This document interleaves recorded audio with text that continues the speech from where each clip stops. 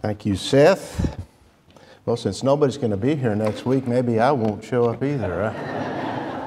We start John chapter 10 next week, which is a great chapter. And that's not to encourage anybody not to go to the camp, but that means we're finishing chapter 9 this morning, Lord willing, which is a lengthy passage because we're going to read from verse 13 down to verse 41. Jesus has healed the blind man. His neighbors were amazed. They debated whether it was the blind man or not. He looked different, and you can imagine he would. His face is brightened up. He's walking without uncertainty, and they've asked him how that he received his sight, and he explained that Jesus told him to go to the pool of Siloam and wash the mud from his eyes, and he did, and he sees. So they bring him before the Pharisees. They go to the synagogue, and we read in verse 13, they brought to the Pharisees the man who was formerly blind. Now, it was a Sabbath on the day when Jesus made the clay and opened his eyes. And I think that's maybe a subtle, significant statement that John was making here. It was a Sabbath. That sets us up for what's coming. And Jesus made the clay and he opened the eyes. Then the Pharisees also were asking him how he received his sight. And he said to them, he applied clay to my eyes, and I washed, and I see. Therefore, some of the Pharisees were saying, this man is not from God because he does not keep the Sabbath. But others were saying, how can a man who is a sinner perform such signs? And there was a division among them. So they said to the blind man again, what do you say about him since he opened your eyes? And he said, he is a prophet. The Jews then did not believe it of him that he had been blind and had received sight until they called the parents of the very one who had received his sight and questioned them, saying, is this your son whom you say was born blind? Then how does he now see? His parents answered them and said, we know that this is our son and that he was born blind, but how he now sees we do not know, or who opened his eyes we do not know. Ask him. He is of age. He will speak for himself. His parents said this because they were afraid of the Jews. For the Jews had already agreed that if anyone confessed him to be Christ, he was to be put out of the synagogue. For this reason, his parents said, he is of age, ask him. So a second time they called the man who had been blind and said to him, give glory to God. We know that this man is a sinner. He then answered, whether he is a sinner, I do not know. One thing I do know, that though I was blind, now I see. So they said to him, what did he do to you? How did he open your eyes? He answered them, I told you already, and you did not listen. Why do you want to hear it again? You don't want to become his disciples too, do you? They reviled him and said, you are his disciple, but we are disciples of Moses.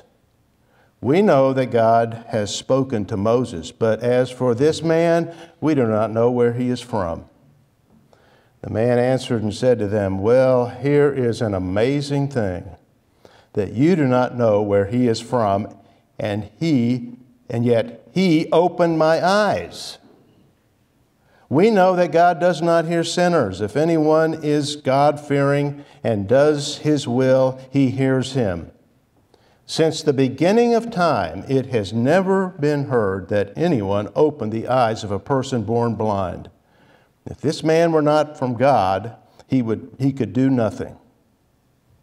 They answered him, you were born entirely in sins, and you are teaching us? So they put him out. Jesus heard that they had put him out, and finding him, he said, do you believe in the Son of Man? He answered, who is he, Lord, that I may believe in him? Jesus said to him, "You have both seen him, and he is the one who is talking with you." And he said, "Lord, I believe." And he worshiped him. And Jesus said, "For judgment I came into this world, so that those who do not see may see, and those who see may become blind." Those of the Pharisees who were with him heard these things and said to him, "We are not blind too, are we?" Jesus said to them, "If you were blind, you would have no sin. But since you say we see, your sin remains." May the Lord bless this reading of His Word and bless our time of studying it together. Let's bow together in a word of prayer. In May 1521, the Emperor summoned Martin Luther to the city of Worms to defend his evangelical views. He was promised safe conduct. So was John Huss a century earlier, and he was burned at the stake. Luther knew the danger, but went and made his defense of the faith. When told to recant his beliefs, he refused, with his books stacked on a table next to him. He gave his famous reply, "Here I stand, I cannot do otherwise. God help me." That took courage. He stood alone against the powers of Europe, of both church and state. But often that's the saint's lot in life. Our faith is put on trial by the world, and then it's put in the fire. It happened to the blind man Jesus healed in John chapter 9. He was put on trial and told to recant his good confession of Christ. He refused, and he gave a reply every bit as memorable as "Here I stand." His answer was the irrefutable testimony of a changed life. "One thing I know, that though I was blind, now I see." They couldn't argue against that. But that too took courage. Up until now, we have only known this man's circumstances, and we pitied him, blind from birth. But in the rest of the chapter, we get to know him. We see his personality, and we admire him. He was something of a character, a man with a keen mind and a sharp wit, a man who was grateful for grace and mercy, just as that which we have sung about, and cared less about himself than he did about Christ and truth. His healing was so extraordinary to his neighbors that they took him to the synagogue, to the Pharisees, to learn what they should make of it. But when the Pharisees learned that the miracle had been done on the Sabbath, he made clay, he opened the man's eyes. Well, they were offended at that. They began to handle this healing as a violation of the law. No law had been broken, only Jewish tradition, but because the rabbis considered healing on the Sabbath to be a violation of the Mosaic law, they began an intense interrogation of this man. So what should have been an occasion of celebration became instead one of heated debate. After hearing the man's story, how Jesus applied clay to his eyes and he washed in the pool of Siloam, the authorities became divided in their opinion. Some declared that Jesus was a sinner. In their estimation, making mud and applying it to the eyes was doing the work of a physician, and so it was a violation of the Sabbath. From that, they concluded he was not from God. He's a sinner. Others were not so quick to condemn and said, "How can a man who is a sinner perform such signs?" So they were divided. Both groups were looking at things from different perspectives. One group based its decision about Christ on its view of the law, the other by considering his works. It's the same today. People make decisions about Christ based on their assumptions. It may not be assumptions about the law of Moses, but assumptions about nature and reality. In much of the world today, people are rationalists, people are naturalists. They don't believe in the supernatural. The universe is only material. If there is a God, it's not the God of the Bible, and if there is a God, it is a God that's completely irrelevant to life. So accounts of Jesus healing the sick and being resurrected are dismissed as absurd because miracles don't happen. False assumptions blind people to the truth and prevent faith. Naturalism in our day, secularism in our day, a false view of the law in the Lord's day. It blinded these Pharisees to the truth about Christ. Only the grace of God can break through the errors that control the minds of men. And it seems grace may have been at work in some involved in this discussion because they couldn't ignore the evidence. How can a man who is a sinner perform such signs, they asked. Well, right. Good observation. Maybe Nicodemus and Joseph of Arimathea were among this group. Nicodemus, you remember, back in chapter 3, said to Jesus the night that they first met, "No one can do these signs that you do unless God is with him." In fact, he said, "We know this." So there was even then, earlier, among the Pharisees, a division, and some were saying, this man must be from God. Well, here we have this division again. And so to settle the dispute, they question the man again. "What do you say about him since he opened your eyes?" Well, the man didn't hesitate to respond, and he was emphatic. He is a prophet, he said. No doubt about it. That's the idea in his statement. What else could he be? It was the prophets who did miracles in the Old Testament. Moses did wonders in Egypt. Elijah and Elisha performed miracles. They were agents of God. So from the evidence of his own experience, the fact that he had been miraculously healed led to one conclusion. Jesus was a man of God, which shows progression in his understanding. When his neighbors first asked him who healed him, he replied, "The man who is called Jesus." Now he's not just a man, but a prophet, and as more facts are revealed about the Lord, he would progress even farther in his understanding. He responds to the revelation that's given positively all along the way. But calling Jesus a prophet was more than the Pharisees wanted to hear. They had rejected Jesus and now rejected the man. Even questioned that a miracle had happened and that he was even the blind man. Maybe the neighbors had misidentified him and he wasn't the blind man at all. So to settle the dispute, they called his parents to testify and identify him. They would know. They came, but they were uncomfortable with the line of reasoning and questioning that was taking place.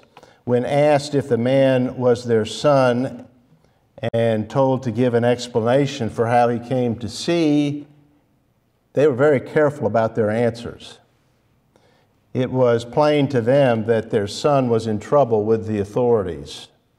And so to avoid getting mixed up in all of this, they remained non-committal, at least as non-committal as they could be. They answered, "We know that this is our son and that he was born blind, But how he now sees, we do not know, or who opened his eyes, we do not know. Ask him. He's of age. He'll speak for himself. Now, on the face of it, that might seem like an honest answer, but it was a failure of courage. That's how John explains it in verse 22 and verse 23, where he says that they were afraid of being excommunicated, being put out of the synagogue. They knew that the Jewish authorities had already decreed that anyone who confessed that Jesus is the Christ, he or she was to be put out of the synagogue, and they were very much afraid of that. For this reason, John wrote, his parents said, he is of age, ask him. Now that doesn't speak well of his parents, that they would abandon their son. But it does indicate the power of the Pharisees and the importance of the synagogue. Excommunication would have meant that they were cut off from Jewish society, that they would be social and spiritual outcasts. That explains their fear, but it also highlights their son's courage. He now stood all alone against the powers of Jewish society. But he didn't wilt. Leon Morris called this the most spirited part of the chapter. He stood firm when pressed to deny Christ. Give glory to God, they said. We know that this man is a sinner. In other words, admit the truth, agree with us, deny Christ. But he would not do that. He knew the facts. So in a careful, straightforward way, he said, whether he is a sinner, I do not know. One thing I do know, that though I was blind, now I see. He knew very little about Christ. He'd never even seen him. When he came back from that long walk down to the pool of Siloam and that long walk back from Siloam with his new sight, Jesus was gone. Even so, he knew what had happened. He knew that he was a different person. He knew he was a new man, that he had been miraculously changed. Nothing they said could take that away, and nothing they said could convince him that Jesus was a sinner. Here are the facts, he says. Here I stand. I was blind, now I see. And his words have been repeated many times by men and women who have found in them the means of communicating their own experience. And there are many challenges to the faith that many of us really don't have the knowledge, expertise, or sophistication to answer. The skeptics of the world, the critics of unbelief, or who are in unbelief, are often very smart people with crafty questions. And some of them are very studied in the policy of attacking the faith.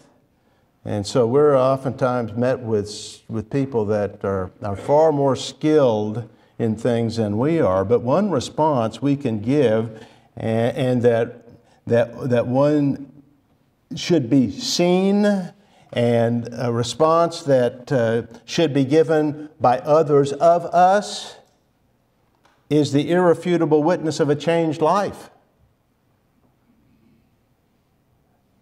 How can you explain the man who had been the slave of drugs or liquor becoming a new man?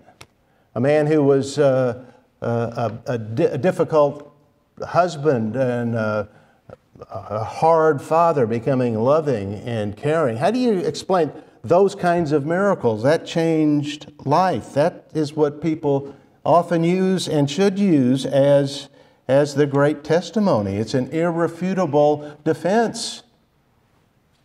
How do you argue against that? It was John Newton's testimony. We're all familiar with his story. Won't go through it. let me just sum it up as it was a life lived in deep darkness and depravity. And this is a man who was raised by a godly mother, taught him Scripture, taught him catechism, but he lived a despicable life. He found the best description of his former life and the miraculous change right here in this text. He put it in his hymn. I once was lost, but now am found, was blind, but now I see. That truly is amazing grace. It's true of all of us who have been found. We didn't find Christ. We weren't looking for Him, and we would never have looked for Him. He found us. He took the initiative. Well, facts are stubborn things, as John Adams said, and as much as they wanted to, the Pharisees could not deny this man's sight. So they decided to go over old ground, review the case again in an attempt to discover some inconsistency in his story, some error in his story. And so they asked him, what did he do to you? Now here again, things get spirited, as Morris said. The man had been genuinely cooperative, assuming the best about his inquisitors. These are Pharisees. These are men of the synagogue. These are godly men, you would think. So he's cooperating, but now he's seeing through them and losing patience. And with some sarcasm, he answered their question with a question of his own. Why do you want to hear it again? You do not want to become his disciples too, do you?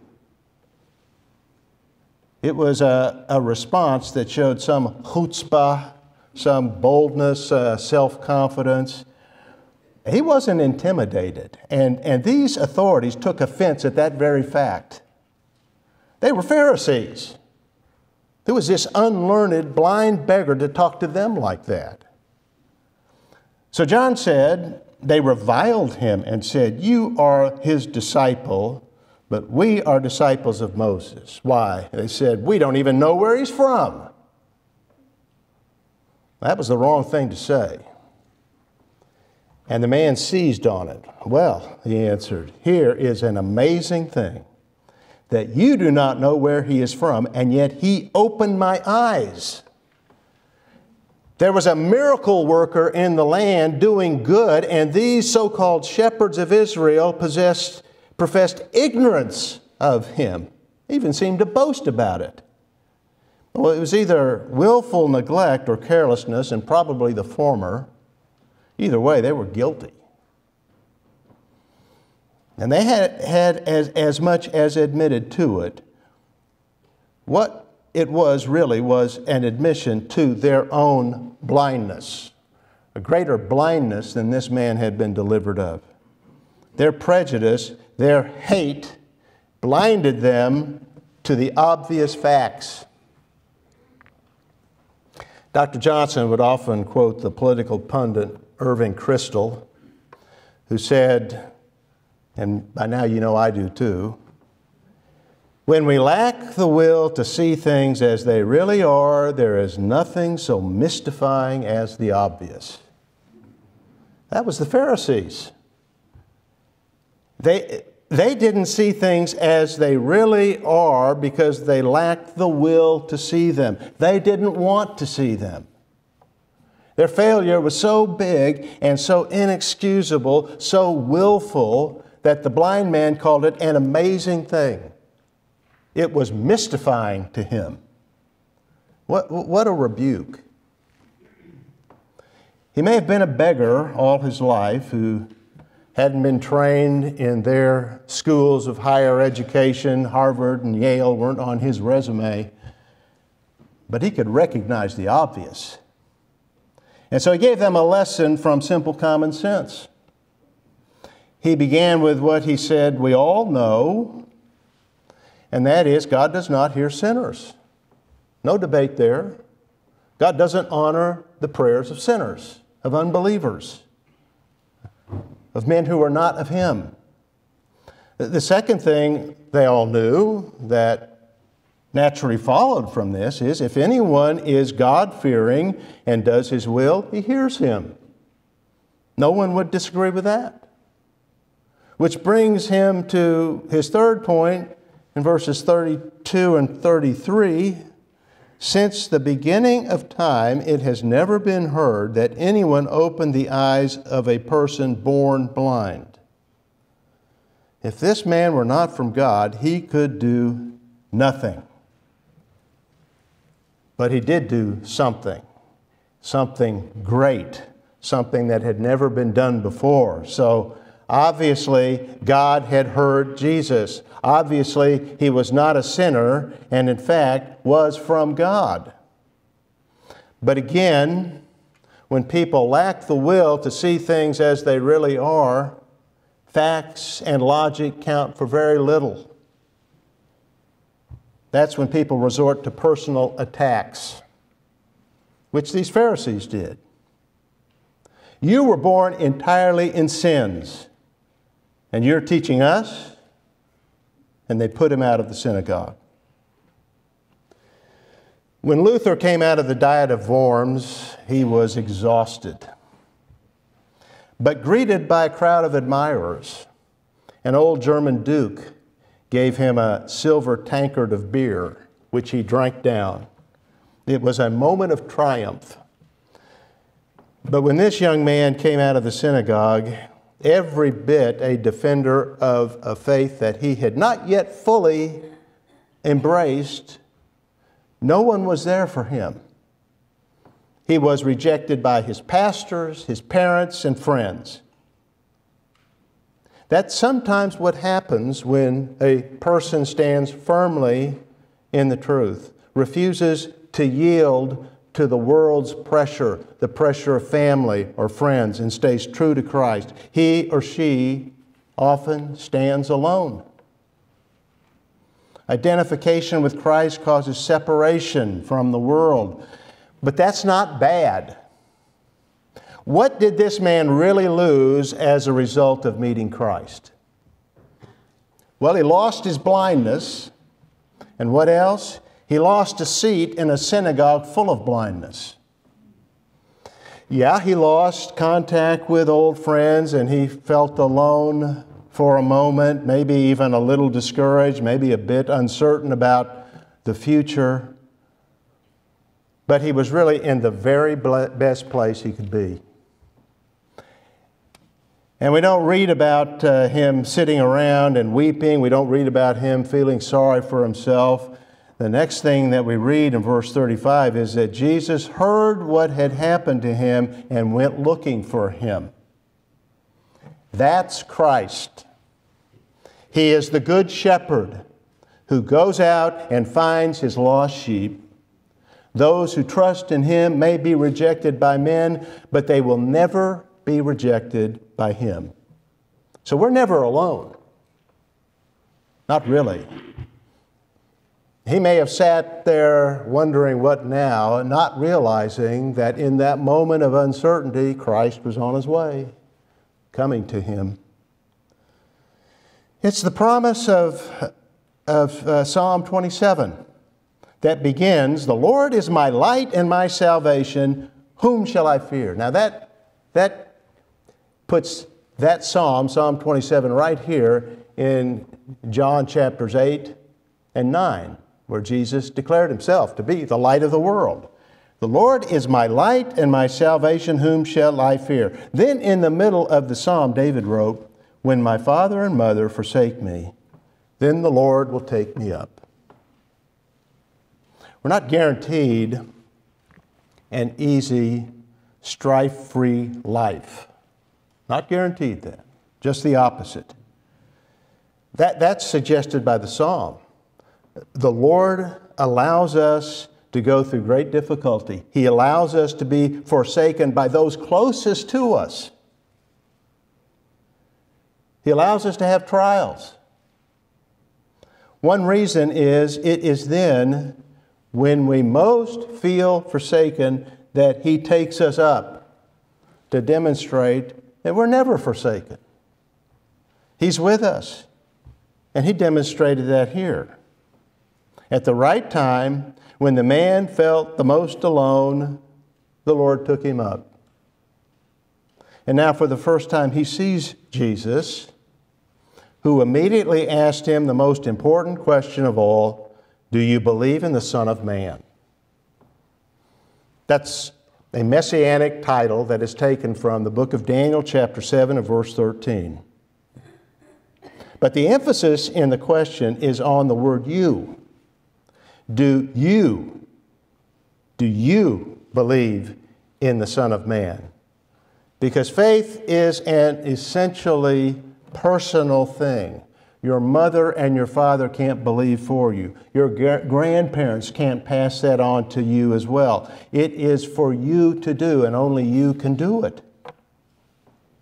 And from the beginning, the man believed and obeyed according to the knowledge that he had. I mentioned that earlier, and we see that here. He went to the pool and washed his eyes. That's what Jesus told him to do. He didn't hesitate, and it was a long way down to that pool.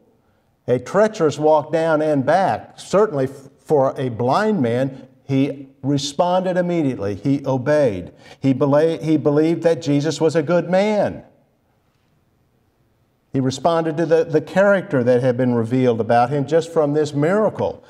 As he was pressed by the Pharisees, his theology was refined, and he had to conclude that Jesus was more than a man and a good man, that he was a prophet. He was a man from God. And now, the Lord led him even further to the ultimate object of faith. Did he believe him to be the Christ, the Messiah, the Son of Man? And more, did he believe in him? In other words, did he believe the full revelation of who Jesus is? Did he actually put his trust in him as the Messiah, as the King, as the Savior?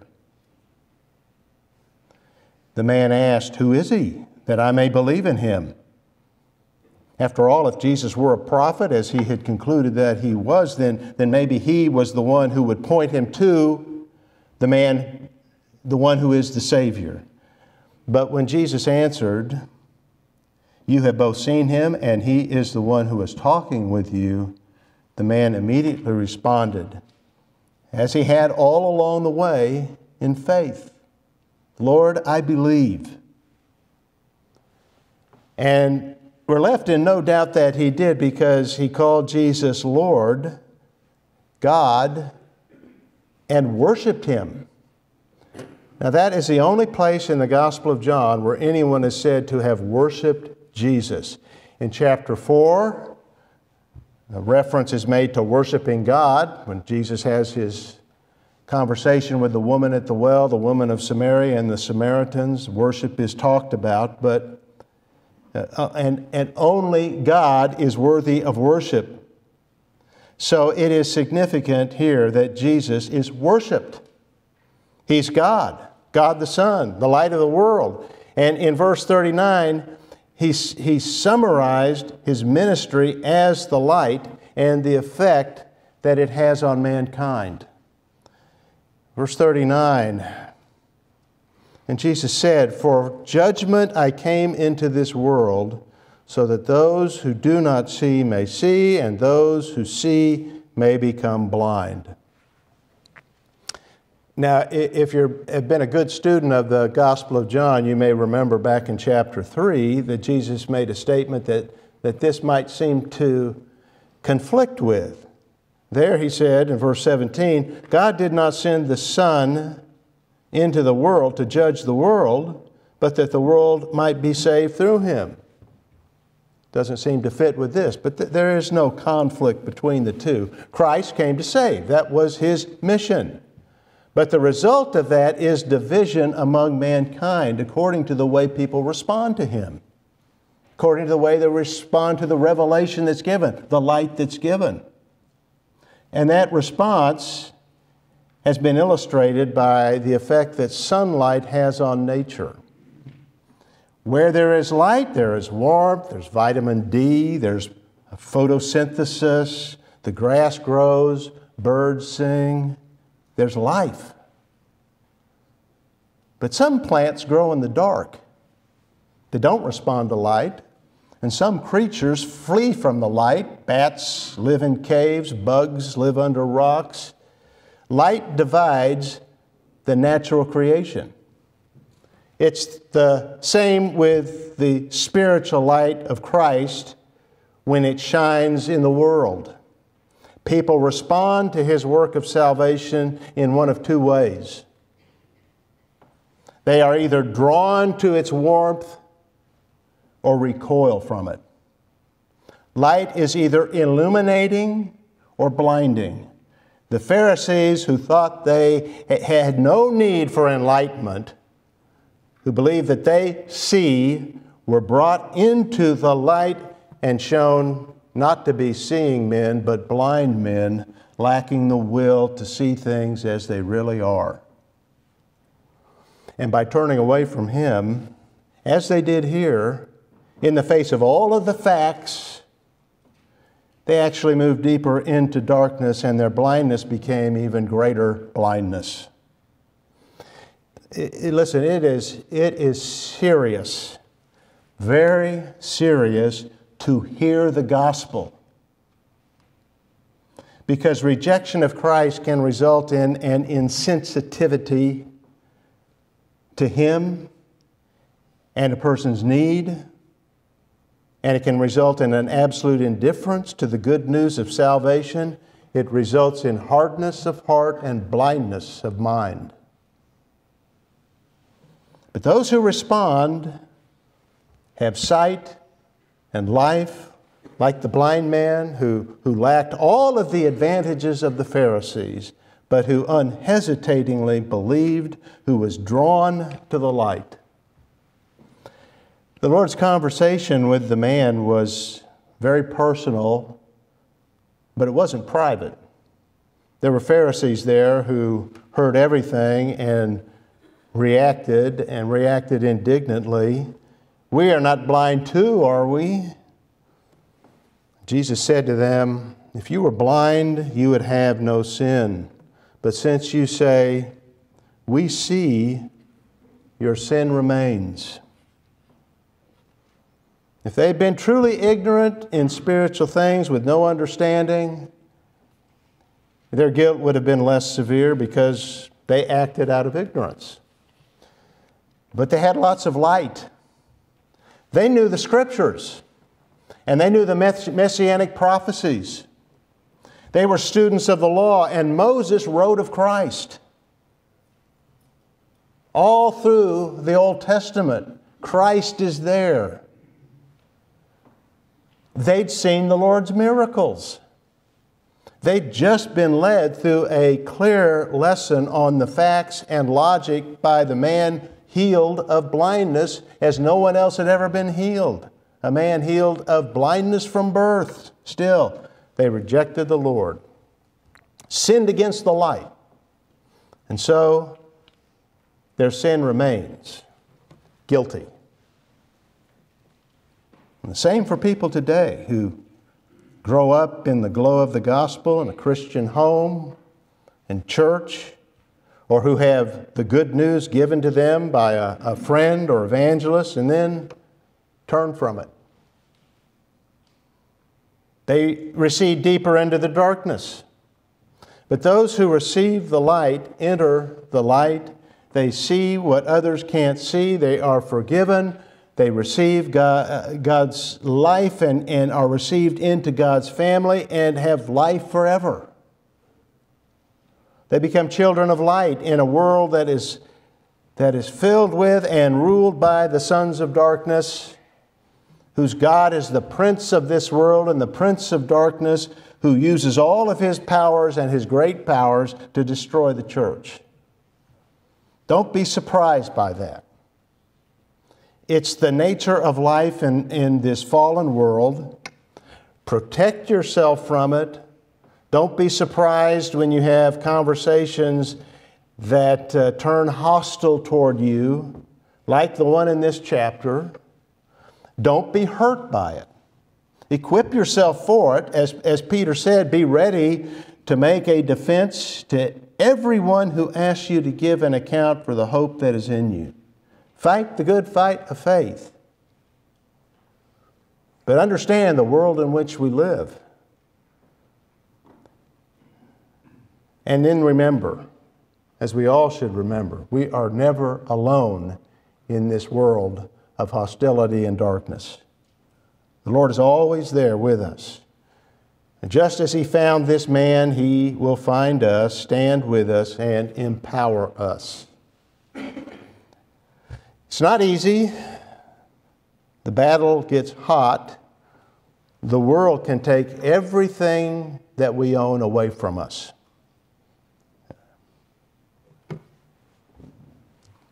He can do that. The world can do that, and it does that. It happened to the saints in the book of Hebrews. If you study through the book of Hebrews, you know, they had not yet suffered to the shedding of blood, but they knew that might be on the horizon, and many of them had all their possessions taken from them and been placed in prison for simply being men and women who had trusted in Christ. That's the world we live in. That happens to the saints.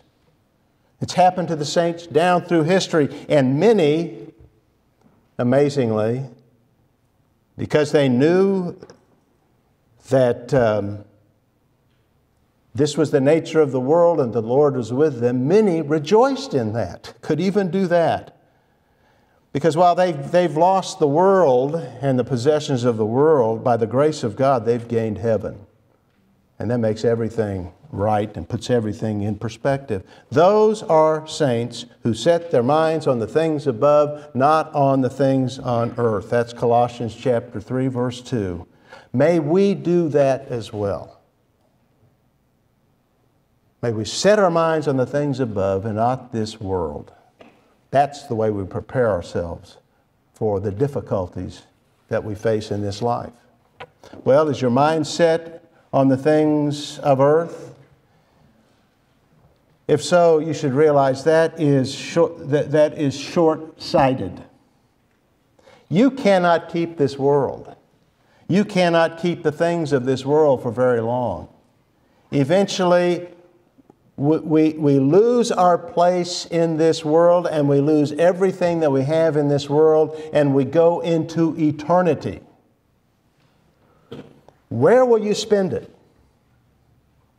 Only those who turn from darkness and unbelief by believing in Christ will have the light and the glory of life to come and the kingdom to come. So believe in the Savior if you have not. Trust in Christ who died for sinners, and then by God's grace,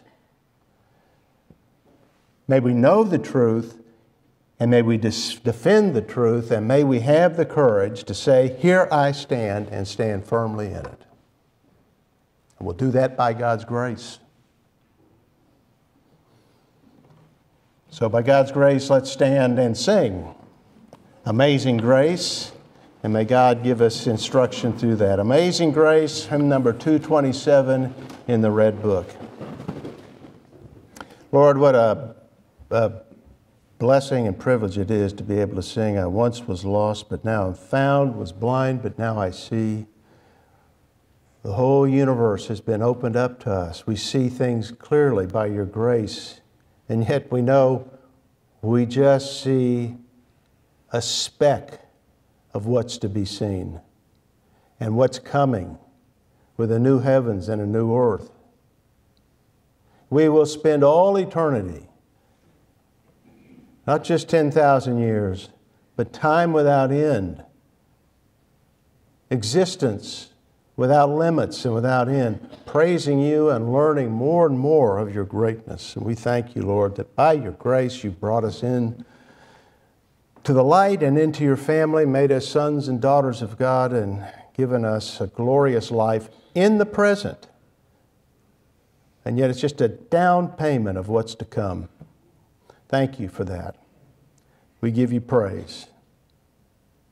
Now the Lord bless you and keep you. The Lord make his face shine on you and be gracious to you. The Lord lift up his countenance on you and give you peace. Peace in the Lord Jesus Christ, who bought us for you, Lord God, has given us eternal life. We thank you for that, and it's in his name we pray. Amen.